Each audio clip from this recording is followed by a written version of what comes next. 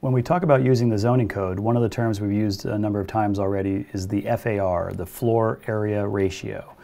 And it's an important concept. It's not always going to be called FAR. Some locations might use a slightly different terminology, but most places will call it FAR. And it's the way of relating a site area.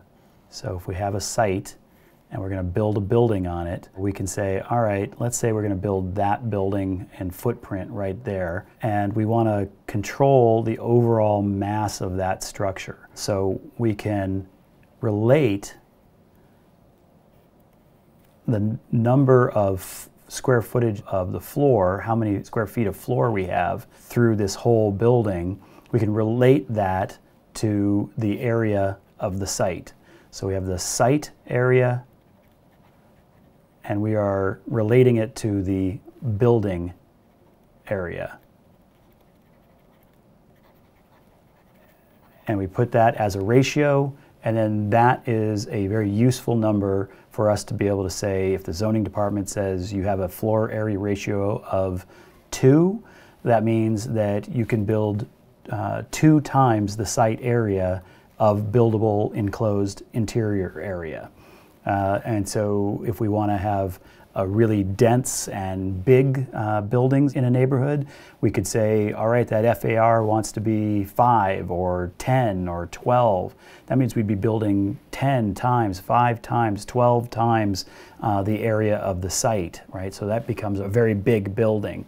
It could be that we say, no, this area, this district wants to be a very low intensity, a very quiet, a very family-friendly place, a place where kids are running around the front yards.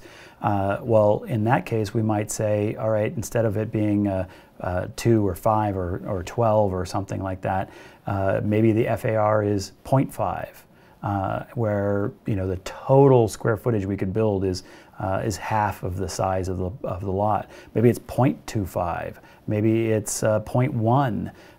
That would require you to have a bigger lot in order to have any building at all on there. And so that's a way of controlling that we can kind of keep the riffraff out, right? It's sort of an old school way that people used to control their neighborhoods was by imposing these rules that would sort of force people to have much bigger pieces of property, which meant that you had to be reasonably wealthy in order to do that, for better or for worse. This concept of relating the buildable area to the site, what it's really about is relating sort of the massing, the scale of something, and it's about making sure that air and light can sort of flow around a building and get to the neighbors. If we think about this project, so what I've drawn here, maybe that's essentially a FAR of about 1.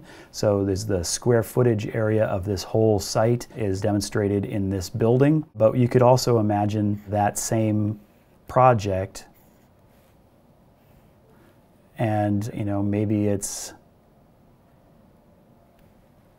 a 2-story building taking up half of the site.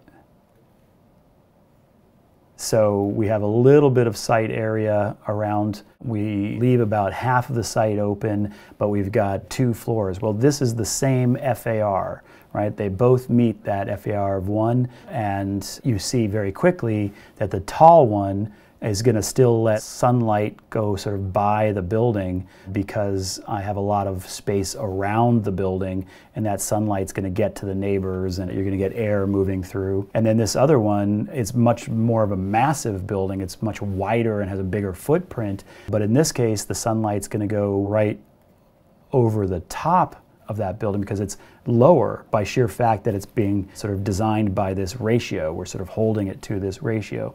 So I can make it bigger and wider, but that means it's going to be lower. Or I can make it much, much taller, but that means the footprint's going to be smaller. So it's just a way of kind of controlling that mass while still leaving a lot of flexibility for how people want to use their property. In the old days, these things often went without any other restrictions. These days, there will probably still be some height restrictions and some other issues that get tied in with it as well, but it often didn't have that back in the mid part of the 20th century. One sort of important thing to know is that this is all about the building that's above grade.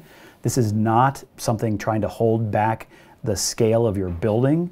You can actually build a very large building if you wanted to. It would just have to be below grade, which is obviously sort of ridiculous. So I could have many, many floors down below grade and it would not impact my FAR. The FAR is about the massing, and the reason for that is that it's about the neighborhood, right? It's not trying to control how big a building you build, it's trying to make the massing of the building in the neighborhood fit to the neighborhood and allow light and vent and all of those things and sort of appropriate density to happen in that upper above grade sense. Whenever you're talking about this, you're only talking about the floor area that's above grade.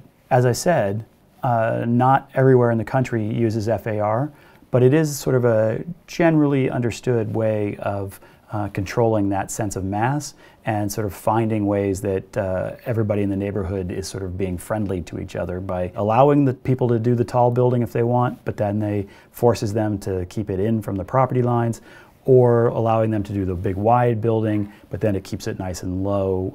Either way, there's benefits for the neighbors as well as freedom for the actual owner.